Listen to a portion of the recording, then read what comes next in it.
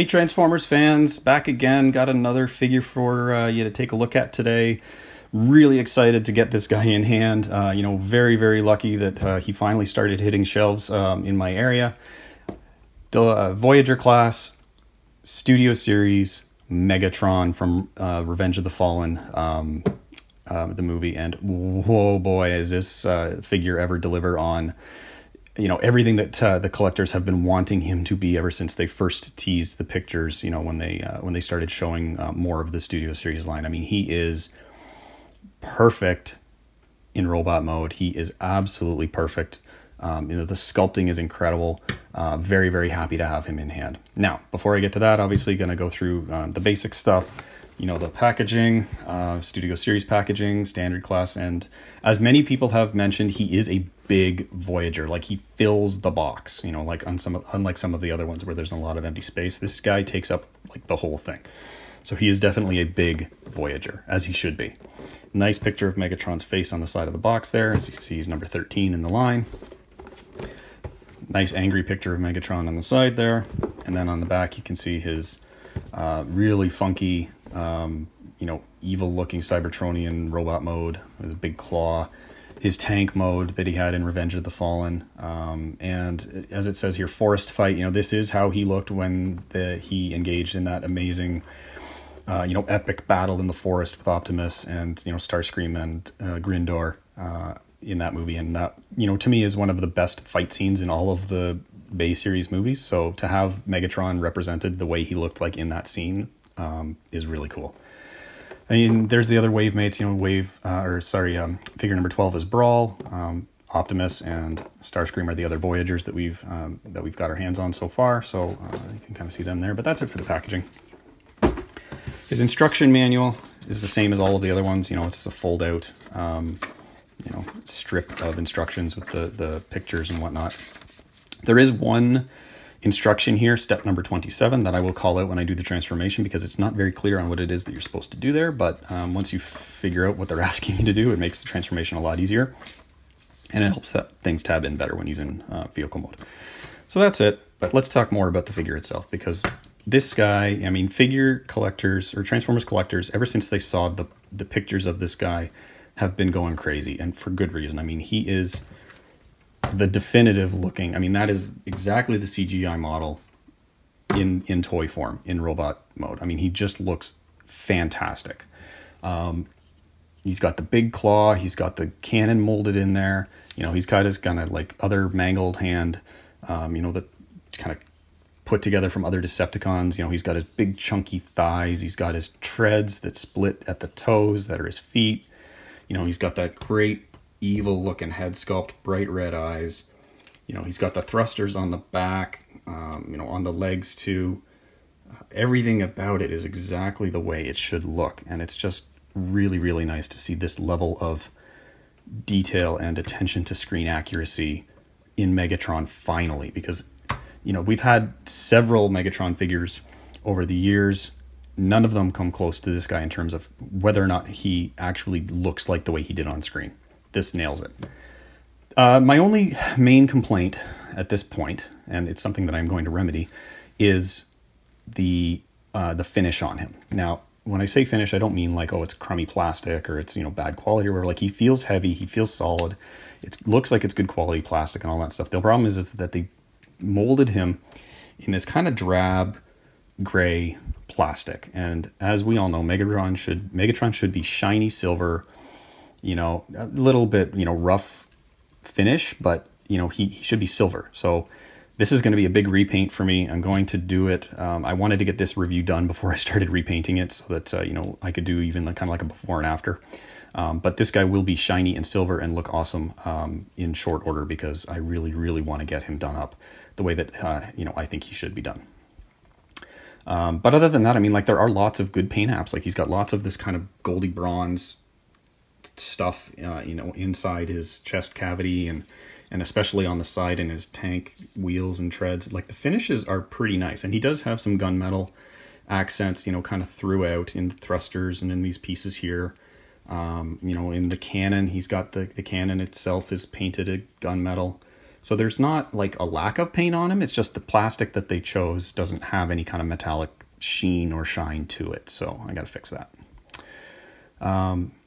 He does have a little bit of articulation in his fingers. I thought that was, you know, really kind of cool. Like they actually have, these are two separate pieces that can pivot independently. So you can kind of get him, you know, manipulating his fingers like he does certain parts of the movie where he's like, so that's kind of cool. And then on the other hand, I didn't notice this until I got him out of the box, but there is another finger on the cannon side. So there is like an articulated thumb finger on the other side. So it almost does like work like a hand when you've got the claw flipped away. And the claw does, you know, flip away. It tucks in nice and neatly. It doesn't stick hanging out a mile out the back. You know, it folds in very, very nicely and then folds out into the perfect kind of proportion for his giant claw. So that looks really, really nice. Kind of getting him to stand is a little bit tricky sometimes because the legs are, you know, they're kind of these folded up things. So, you know, this extends if you want to make his leg longer, and then he does have an ankle pivot, which is nice. But just trying to get everything positioned so that, you know, his toes are open and he's got the weight position and, you know, he looks balanced. You know, can be a little tricky, but I'm sure the more I play around with it, the easier it'll get to get him positioned properly. But, you know, he looks really, really nice. And there's no kibble at all. I'm sure you'll notice that once you get him out, there's no pieces of robot or pieces of vehicle hanging off of him anywhere. Everything looks the way that it should. It's just really, really well done. I like it. To do a couple of size comparisons, I'm going to do some different size comparisons because, I mean, everybody always shows them off next to his wave mates, you know, like Starscream and, you know, and Decepticon Stinger and all of these other guys that have come out with the Studio Series line. Since you've seen all of that stuff, I'm going to show them next to a few different figures that I think, you know, really give you a better idea of how he scales. So first and foremost, I want to scale him next to what I think is probably the finest Voyager-class Optimus Prime figure that we've got in previous movie lines. I know that some people say that, you know, Evasion-class or Evasion mode is the better one, and all, I mean, everybody has different opinions, but to me, this one looks the best because it's got the most amount of detail in terms of how he looked on screen, and the transformation is very fun, and I just think you get overall a really nice looking movie Prime. And these two scale really, really well together. I like this scale better than the scale that I've seen with the new Studio Series Prime. Because in my opinion, the Studio Series Prime, I know that, you know, technically they say that he's supposed to be scaled proportionally to what Megatron is, but in my opinion, this looks better. You know, Megatron should be bigger, but in my eyes, I just don't see him being, you know, another, you know, half an inch bigger than what Prime was. It's just, this to me looks better. This is what I wanted for my shelf, and this is what I got. So, you know, take that for what it's worth. Your mileage may vary, but I think they look really, really nice together. I've also got my other Prime, the other really awesome Voyager-class Prime that we got. And as you can see, he's been all done up with the stickers and paint to make him look really nice. But last night, Voyager Prime is pretty nice too. And again, he scales well with these. You know, he should be a little bit shorter, but I think that works really, really good. And just for one other Prime, why not? Let's bring in Evasion Mode Prime just to show him off next to all these three. So I think overall that looks really cool. Like, I mean, he's a perfect size for the other Voyager movie bots that we've got. Now, the other thing that I wanted to show off is not just Megatron next to all my Primes, but Megatron next to all my other Megatrons. And I got two other movie Megatrons that I want to show off. So there he is next to the Dark of the Moon Voyager and the Last Night Voyager. Now, before I got the Last Night Voyager, this guy was my favorite movie Megatron. You know, better, in my opinion, better than the leader classes before and the other Voyagers that we had before. This was just my favorite Megatron figure. Then once I got this guy became my favorite movie Megatron figure because he just looked really, you know, proportionally, he was really nice. You know, great paint apps and looked very accurate to what he did in the movie. So I still love all of these ones, but, you know, this one was my favorite. Now this one was my favorite. And now this guy is definitely my favorite because, I mean, he just looks so much more imposing overall. I mean, he's just absolutely a perfect representation of that figure from that movie. So I really dig it. So he's definitely kind of taken the lead in terms of my favorite movie Megatrons. But as you can see, I just wanted to get you an idea of how they all scaled together.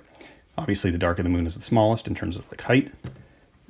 This guy's a little bit shorter. The last night version is a little bit shorter. But then this guy, because he's such a big Voyager, he's definitely the tallest out of the group. So that's the size comparisons that I wanted to do. You know, I mean, you've seen dozens of other size comparisons with, you know, Studio Series Starscream and all that other stuff, so I'm not going to bother. But his robot mode is absolutely perfectly shaped, proportioned, scaled. No complaints there. Now, when we get into transformation, there are a couple of things that, you know, make it a little bit tricky, and that, you know, it just helps to know from experience, I guess, how to get it done. I didn't watch enough videos of the transformation to learn them ahead of time, so I kind of had to figure them out on my own, and the instructions, you know, are only so much help. But transforming him is relatively simple, provided you know these couple of tricks. So you just kind of first start by collapsing the toes. That's an easy one. And then kind of get the arms out of the way. And then basically you grab the foot of the leg and just kind of pull it to straighten all that out. So you can see, like, this is going to be the bottom of the treads that he's rolling on. This folds down like that. This kind of just stays out of the way for now. And then this piece folds up on like a double hinge like that. This piece here, you're going to want to tuck it underneath the tread so that it's like that. And one other thing that I noticed is these things pop off really, really easily. So don't be surprised if you pick them up and you try and adjust his leg and all of a sudden this piece is in your hand. You know, they just pop on and off. I'm going to see if I can maybe tighten that up a little bit, but you know, they're just a friction fit and they just pop on and off real easy. So just be aware of that. Then come over here into the other leg, same way. Fold that down, fold that up, get that out of the way, fold that down, and then there we basically have the legs ready to go.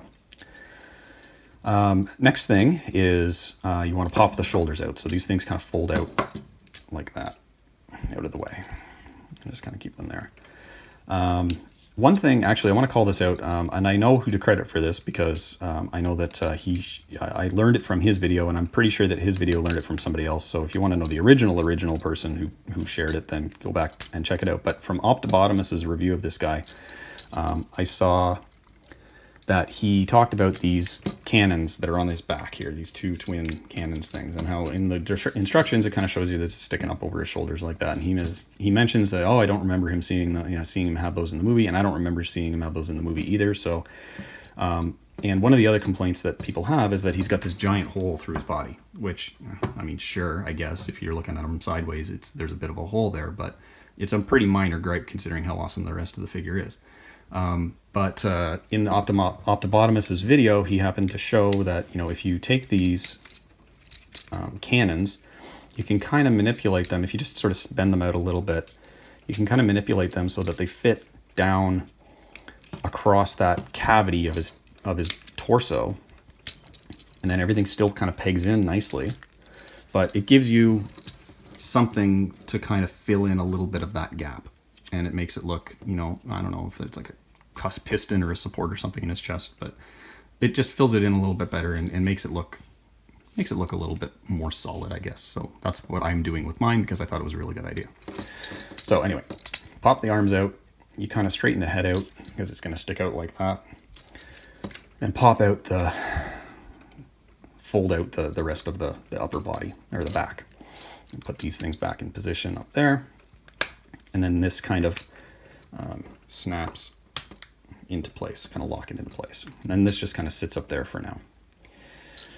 Next thing you're going to want to do is rotate the legs 180 degrees, like that.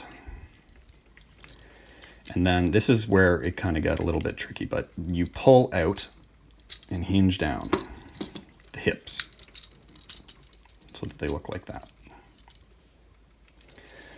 Okay, now you got to do the arms. So the arms kind of fold in, collapse on the inside, and what you'll see is there's a little tab there on the one side. You know, we kind of see there's a slot there on the one side and a tab there on the other side, and those actually fit into You've got a little tab on the arm and a little slot on the underside of this arm here.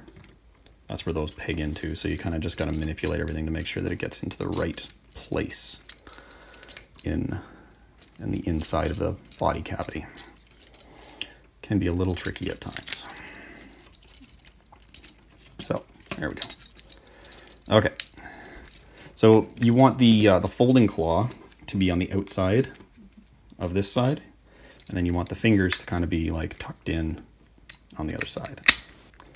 And then that, this just kind of collapses back and keeps everything together, just like that. Okay, now the legs. This is where I found that things got a little bit trickier, because there's an additional step in the transformation that it shows it in the instructions. Remember I said step number, what step was it? Step number 27. So this one here, you know, it says, okay, push those in, and then it's just got a little diagram here, which is almost impossible to see because you can't see the detail because the colors are so dark. But basically what it means is, looking at the underside of his treads here, you can kind of see, like when you try and peg that in, it's on an angle. So what you do is you actually push that in like that. And what that does is it gives you the extra clearance you need, or the extra distance to peg that. And then again, there's a slot and a tab that connect in together on the treads. But by sliding in this piece of tread here, it makes it so much easier to connect all that stuff together. Same thing on the other side, so you push it in all the way. You connect the tab together. And there you go. You now have that part done. Now the final piece is folding out these hinges on his sort of shin armor, and they're on a double hinge. And again, they're just a friction fit. So I think it's this one that, if you're not careful, I'm not sure. One of them popped off, but again, it's just an easy pop on off, just like that piece on the back of his leg. And then those kind of just tuck in there. And there you have Megatron in his Cybertronian tank mode, with his face sticking out there going, I'm a tank and look at me driving around shooting stuff. So it's the visible head thing. It would have been so much better if they didn't have that. I mean, to me, it just looks silly, but I mean, he's not going to be in tank mode on display on my shelf. He's going to be in robot mode all the time, but it is a faithful representation of what he looked like in the movie, because in the movie he did kind of have his face sticking out the front of his tank. So there you go. I mean, it's nice. It's a cool looking Cybertronian tank. It delivers on movie accuracy, so no complaints there.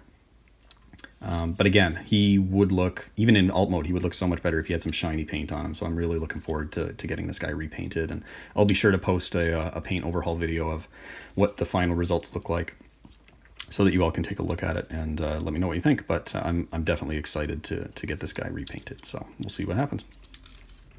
So yeah, that's my look at the new Studio Series Voyager-class Megatron. Like I haven't said it enough in this video, I really dig this guy. I'm glad I've got it. It's the perfect addition to my movie shelf. It fills an early movie Megatron hole that I've had in my shelf for a while. I've had the Dark of the Moon and Last Night Megatrons for a while, but I never really had any of the earlier ones. So I'm really glad that I've got this guy now, and that his appearance, especially in bot mode, is so movie accurate. I really dig it. So yeah, that's my look. I hope you enjoyed the video. Feel free to like, subscribe, share. I would appreciate any of that stuff. Comment if you've got any thoughts. Would love to hear it. Otherwise, thanks very much for tuning in, and I will hopefully be back at you soon with another video. Thanks very much. Take it easy.